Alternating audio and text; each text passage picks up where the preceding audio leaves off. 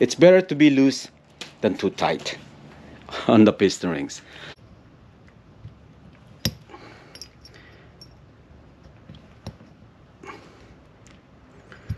This is the part where it will be heavy on editing.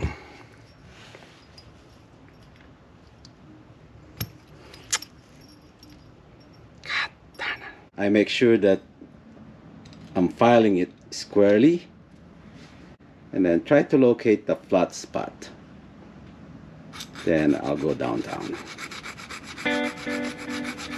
This thing is gonna be seeing boost, man. Yeah, we don't want to break that groove blend. Yep. So I think I'll be okay. Before we step into my office and show you,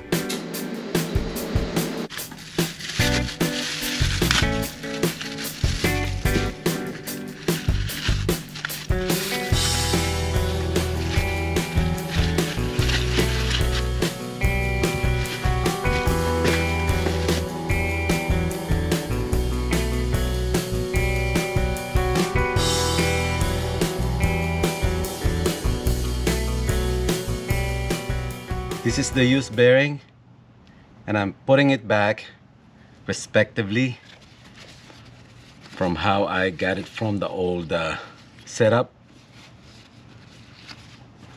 It must go back on the same location. It only has like less than 2,000 miles in it, or at least 2,000 miles.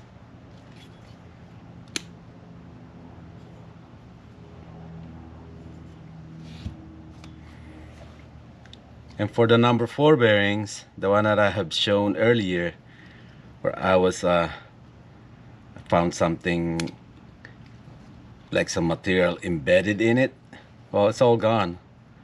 I just polish it up a little bit with emery cloth. It went away. Must have been some dust, I don't know, some material got on there.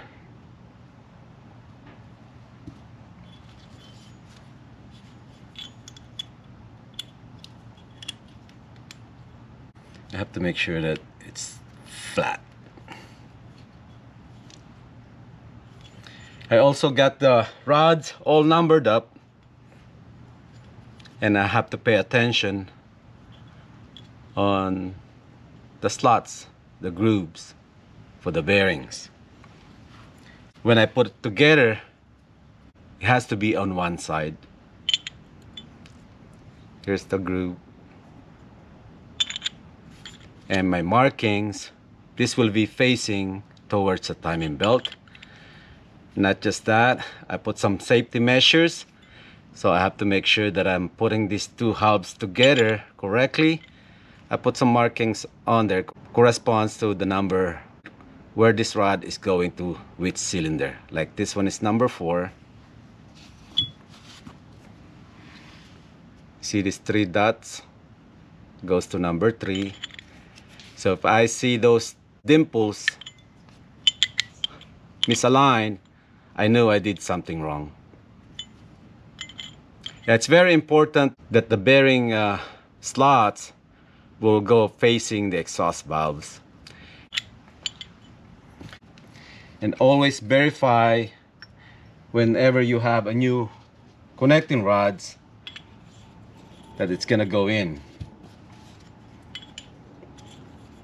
because it has happened to us before. That was on Arias piston, but no biggie. All I did was I got me a socket that fit loosely on there and wrap my sandpaper, slide in and out, and that took care of that. No biggie there. Well, today's episode, we get to put this thing together with the piston rings. Alright, I think I'm all set on the rods. Don't want to get that thing all mixed up. Now for the piston, I'm just gonna go ahead and put this circlip on to this. Let me see if I could put it on. Okay.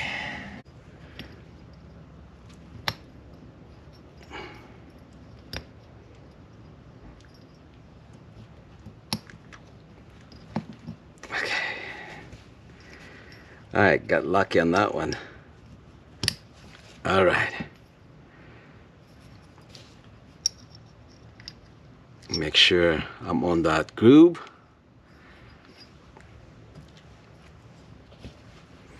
Same thing on this one.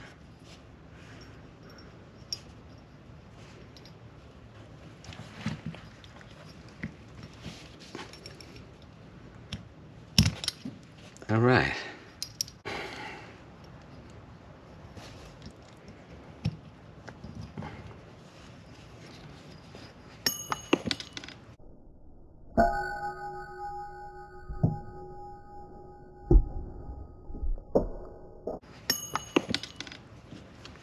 See, that's why I have these eyeglasses on.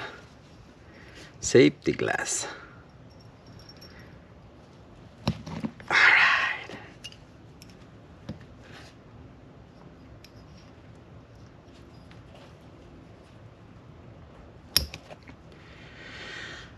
Alright. They are all in. Good deal.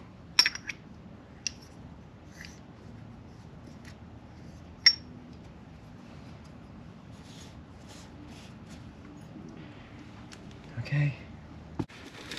Let me show you my final numbers on the number 1 rings. Number 4 is 19. Number 3 is 19.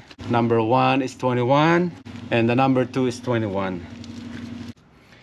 And kind of went overboard on the 2 piston rings here. But that's okay.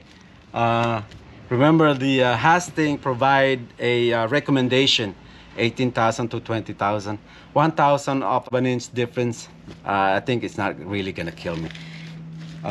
When it comes down to piston rings, sometimes it's better to be loose than tight. You can't go wrong when it's too loose, but you will get in trouble if it's too tight or something. That will prevent it from breaking the ring lands. Yeah, so I think I'll be okay. Before we step into my office and show you the second ring, I still have 2 piston rings that I need to set the gap. Then I can show you how I filed the rings and everything. And I just wanted to, a disclaimer. When it comes down to a piston ring, setting the gap on the piston rings, everyone is different. Every builders are different. Every motor, like I said before, are different. They are not built the same. So always do your research. And if you're not sure of exactly where to put your piston ring gaps, always follow the manufacturer's recommendation. You can't go wrong by using their recommendation. Okay? And let's go step into my office.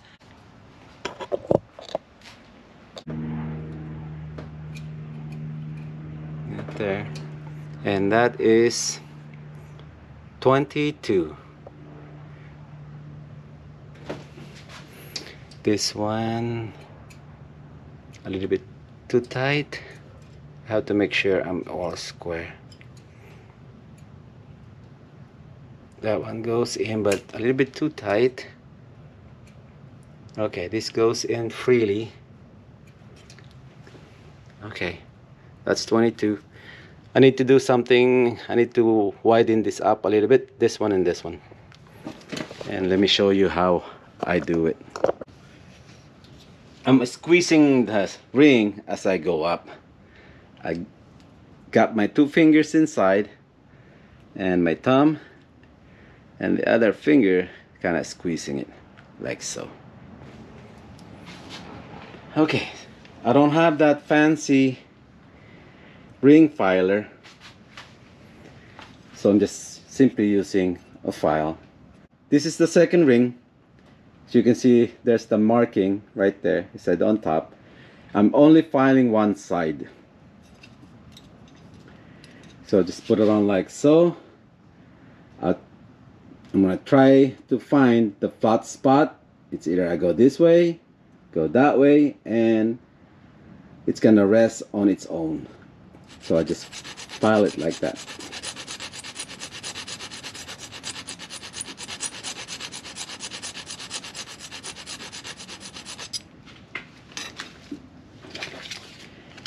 And if I feel any race material, I just got a sandpaper right here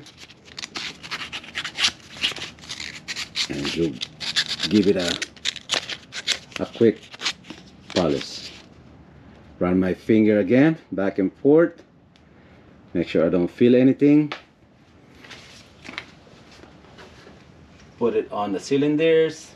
Again, I'm squeezing the piston rings as I put it on. Drop it on there like 0.8, like the manual say, and try it again. Okay, this time it goes in. Let me see. I need to get that. Yeah, okay, 22 is good.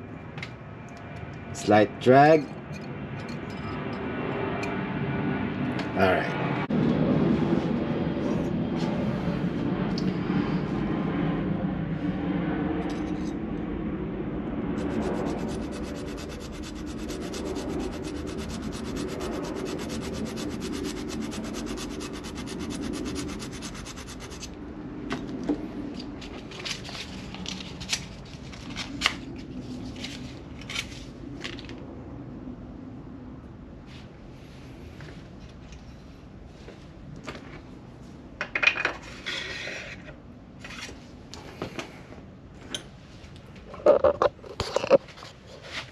Okay, let's try that.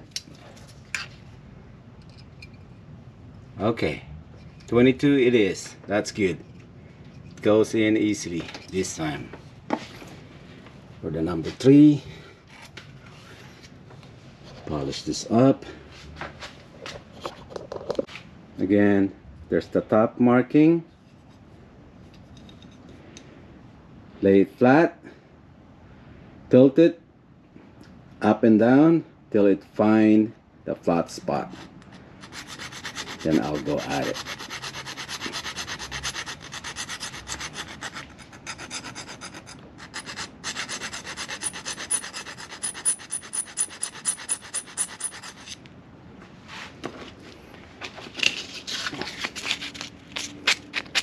Sometimes the material for second and first ring are different, so just kinda be careful when you use a file. You don't want to take off a lot of material. I don't feel any more race material. Squeeze.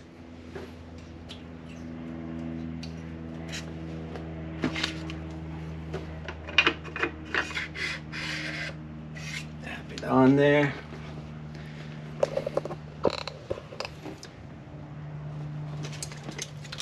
And I'm going to use 22 again.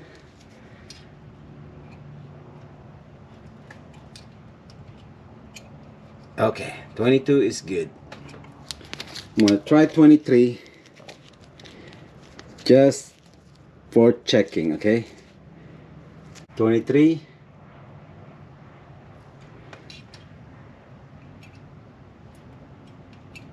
Okay, it goes in, but it's tight. All right, I'm good.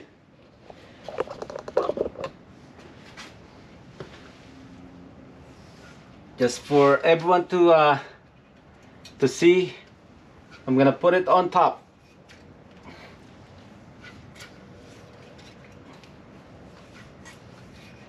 On the last episode, I have said that the bore is kind of taper, and it is. So this will just curious mind.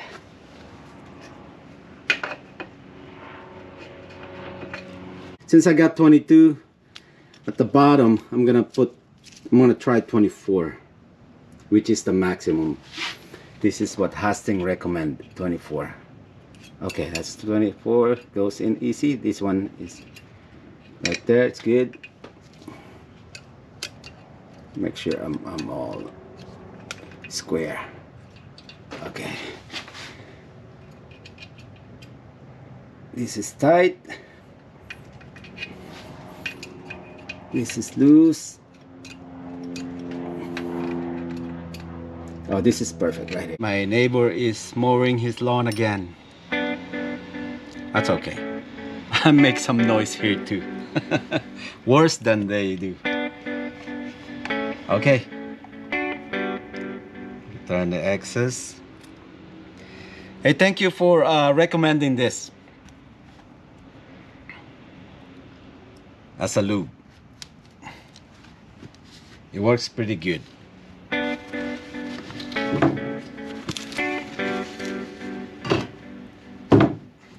Clocking the rings. This is the H22 and it will be clocked like this. The previous settings that I have, this one I followed a 2006 Acura RSX clocking position.